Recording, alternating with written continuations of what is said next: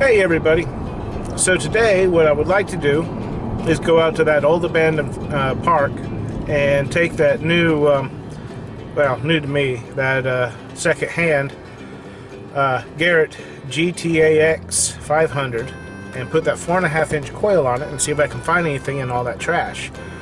The only drawback is they still have not cut that. It's like a hayfield out there. I drove by it yesterday and it's in rough shape. But I'm wondering, if I put that 4.5 coil on, if it's going to be small enough to where I can swing a little bit easier in there. You know, maybe I can even swing in some of the least grassy areas. I just want to see what that thing's going to do in there. And I may not be able to spend very much time in there at all because of all that grass. But we'll see what happens. Here we go.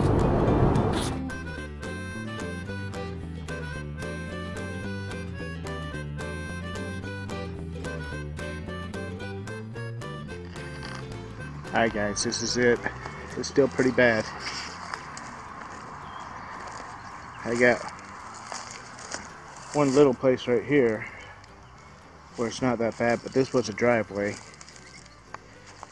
and it's asphalt under there.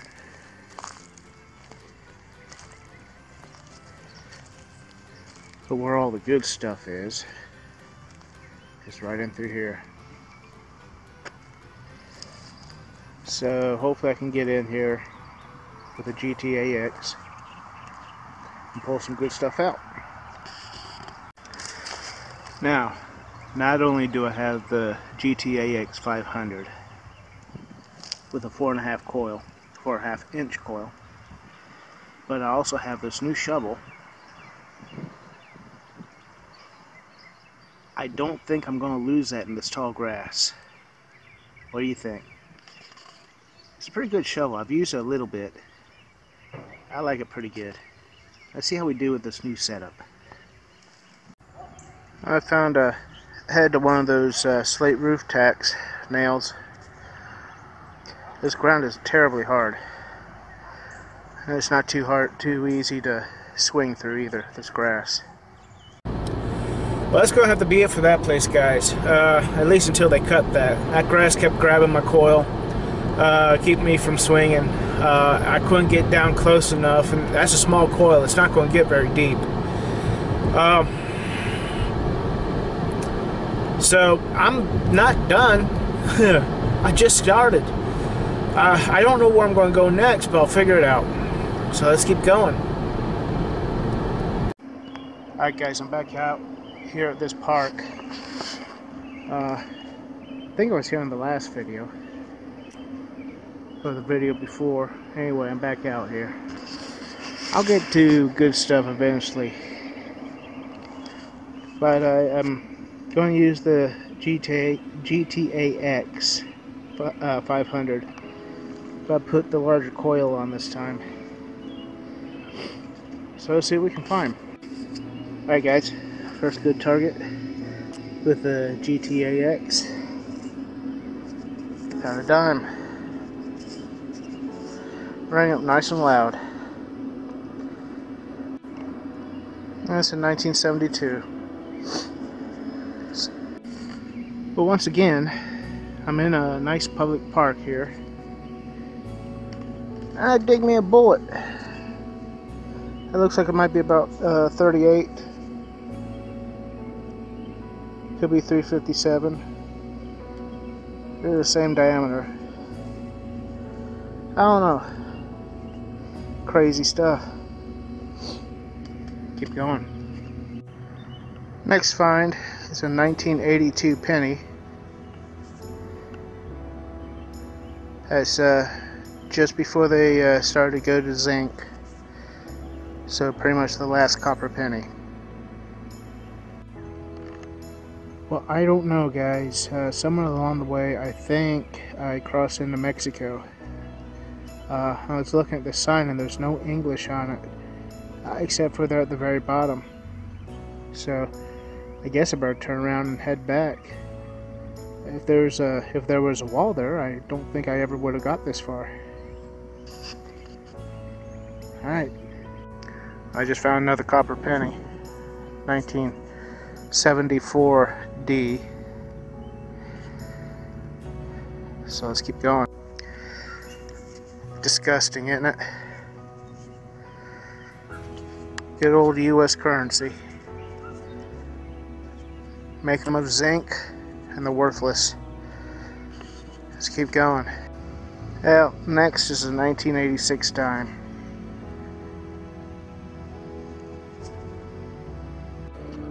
Alright guys, this one's a little different. I got a signal. Shovel fell. Got a signal. I dug it up. Actually, I pinpointed it, found it, set the pointer down, and it started going off again. So I found the first signal, which is this. It's a quarter, I think. It's a state quarter. Actually, looks like in South Carolina. That's where I'm at. And then I dug the other signal that the pinpointer found, and it's a spoon bowl. So, kind of weird.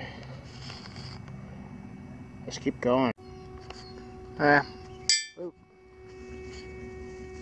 It's another zinc penny. A zinkin.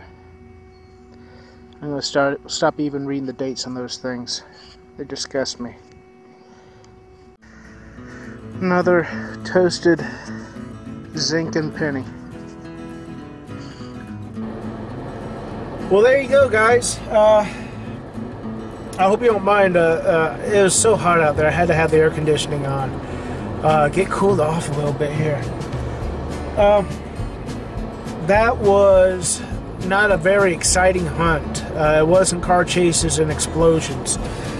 But it was me learning a brand new machine, not brand new, it's second hand, but to me it's brand new. The Garrett GTAx 500. Very nice machine. I like this. I can see myself using it from time to time. A few differences. My machine of choice is the Garrett AT Pro, and you know, it's got some differences from that. For one thing, the GTAx has one tone. The Garrett AT Pro has three. So you can't just listen and get an idea what it is you're swinging over with the GTAx. You know, you're going to have to look at that graph. And that's another thing that's different. The AT Pro has numbers telling you what it is you're swinging over. The GTAx does not. It just has a graph. A little cursor goes up and down and lets you know what you're in range of. Silver or gold, a pull tab, or iron. But it's got two programs. It's got one that is preset, and then one you can adjust. So that's cool. But when you're using it, you're going to have to pretty much watch that graph to know what it is you're swinging over. You know, I don't really consider that a drawback. Some people might. I'm kind of neutral on that. It's got a very comfortable grip. I love that grip. I really do love that grip. I know why they didn't put it on their other metal detectors. At least I think I do. And I wish they did. I wish my AT Pro had that grip. But the grip on the GTAx is kind of a hard rubber. Kind of a hard rubber grip that probably has a little bit of weight to it. The grip on the Garrett AT Pro is foam. Very light. And that's probably why that rubber grip didn't make it on the AT Pro or most of their other detectors, is because it's so heavy. I mean, it can't be that heavy, right? But they're probably trying to cut back on weight. As far as weight goes, I know most of you, I believe about half of you at least have AT Pros. The GTAx 500 is just the slightest bit heavier than the AT Pro. Barely noticeable. It's not that heavy at all, but it's barely noticeable. It's a good balance machine. And the GTAx 500, you can actually take the battery pack off and you can clip it to your belt. So if the machine's too heavy for you, you can eliminate the battery pack altogether and not even have to swing that. I haven't tried that yet. With the battery pack, it was light enough for me, and it was nicely balanced. I was impressed with the balance on this. Probably one drawback.